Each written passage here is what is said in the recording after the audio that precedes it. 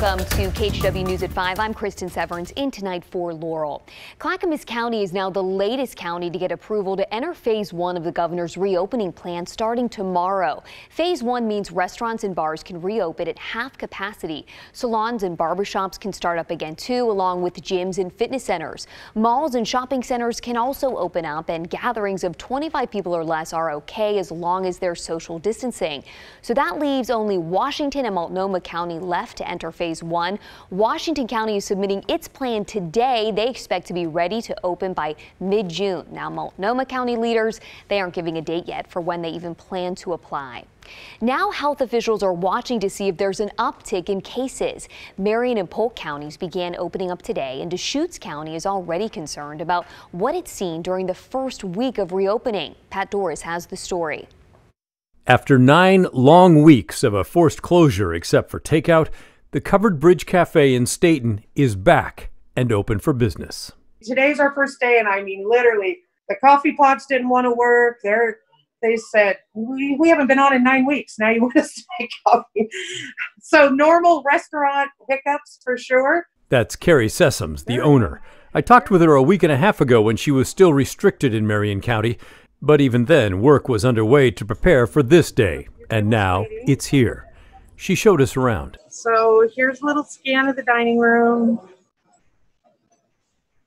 All of our tables, social distance, and this is the sanitation area. So all of our table service, coffees, our sugars, ketchup, salt and peppers, and menus get disinfected in between each customer. And there's Brenda. Brenda is our social distance person. Carrie is one of many small business owners who wondered how they would survive under COVID-19 restrictions. But now she is feeling a bit of hope. What's this like emotionally for you? Big relief? It's a huge relief. We are so grateful to our community. They have stood by us, and they're standing by us today. In fact, one of our senators, Fred Gerard's in the dining room with his lovely wife having breakfast. People are so delighted to be able to sit down and enjoy a meal and visit with each other. In Deschutes County, the feeling is more like concern after 26 new COVID-19 cases in just the last week since the county opened. An increase of 24% overall and a jump of 46% in people 29 years old and younger who are infected. Pictures from last weekend showed lots of folks gathered for food and other attractions. What we're seeing now in some of our cases is more out of the household interactions. So people are interacting with multiple different households or community members, which indicates to us that there's more potential for spread of COVID-19. Morgan Emerson is with Deschutes County Health Services. She said the county is spreading the warning, keep your distance. As we head into the weekend, we are asking our community and our businesses to follow the safety practices set out in the guidelines and to make safe choices this weekend. Don't have large multi-household gatherings. Save those for next year. I followed up with Deschutes County. They do not think the increase recently is from entering Phase 1. They think those people were probably infected before that. But they are worried about the big gatherings of people in houses and other places. They say if that continues, then there's a significant chance the infection rate could keep going up. In Northeast Portland, Pat Doris, KGW News. Makes sense. Thanks, Pat. You know, when businesses reopen, they'll have to put a lot of safety measures in place. So what will it look like when the tallest building in Portland, with dozens of different companies working inside, gets back up and running? Well, Steve Redland takes a look. I'm gonna absolutely fail at doing this. So when things were pre-pandemic, you would have a very bustling, really small city here in the building, and so there's clearly a lot of interested parties who want to get back to work and are wondering what that's going to be like and what that's going to feel like. And so it's our job right now to clearly communicate that to them and say, here are the steps we've taken, and here's how this affects you, because it does affect everybody, and everybody's going to have to kind of work together and have a nice day. Do things a little bit differently than we were used to doing it before. My name is Brian Pierce. I run our real estate services group, which is all of our property managers, construction managers, and leasing teams.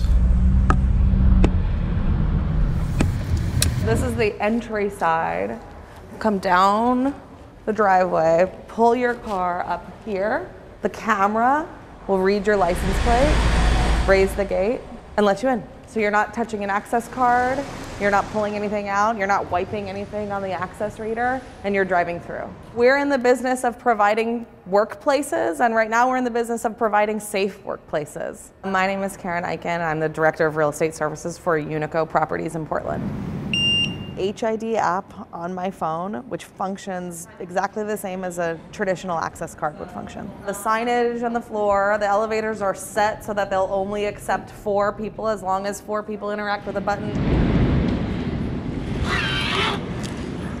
We've always had a significant presence of day cleaning in the building, and now they're focusing on wiping down and sanitizing high touch points. So that's elevator buttons, door handles, anything that someone would put their hands on, our security desk counter. This is our biggest individual building in the entire portfolio, but the portfolio is 75 buildings in 6 major markets across the country. 4 of those markets have actually already reopened, so are much farther along in the process. When the stay-home order came out, we were quick to pull all soft seating and tables. We're working with tenants, helping them, connecting them with consultants, various consultants, whether it's architects or hygienists, to figure out what's the best way for them to occupy their space, both in this kind of interim period until hopefully there's a vaccine, and we hope that's a very short period of time, and then the kind of post-pandemic world and whatever that new normal is going to be. If people want to come back and they want to occupy their offices, that they can do so safely, and that everything that is under our control is absolutely as safe as possible, and kind of following the guidelines that are set up by the experts.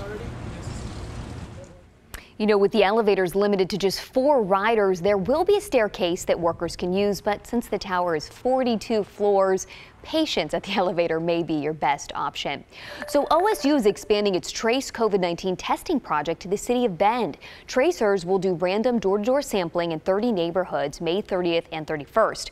People who choose to participate will get a kit with a nasal swab so they can test themselves. And tracers will collect the kits right away. This testing program started in Corvallis, and it was the first of its kind in the country. The idea is to find out how prevalent COVID-19 is in communities so it can be better managed.